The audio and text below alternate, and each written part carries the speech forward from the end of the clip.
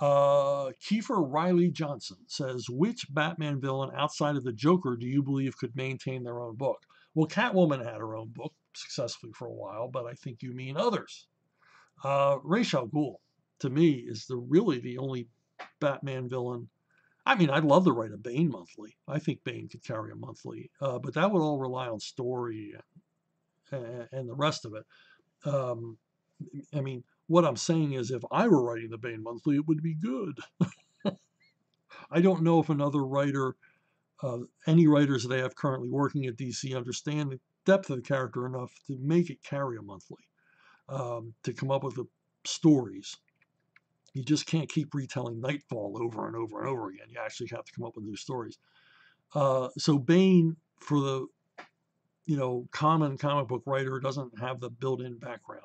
Certainly not the built-in background that Ra's al Ghul does. I mean, my God, he's immortal. So he's been around since what, the time of the Khans? So there's all those stories. There's all that back history. Plus, he's continuously trying to conquer the world. That's a great story in itself. And he's got issues with his daughter. There's just a lot going on with Ra's al Ghul. Like, he'd make an excellent monthly book, I think.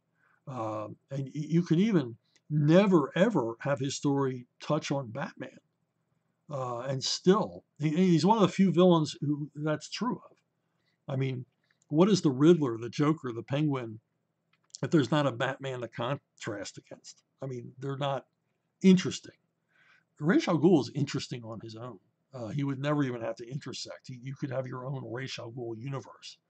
I'm probably giving DC ideas here, or maybe not, because not only do they mostly not have good ideas, they don't recognize good ideas when they hear them. Uh, so yeah, Ra's. Short answer, Ra's al Ghul.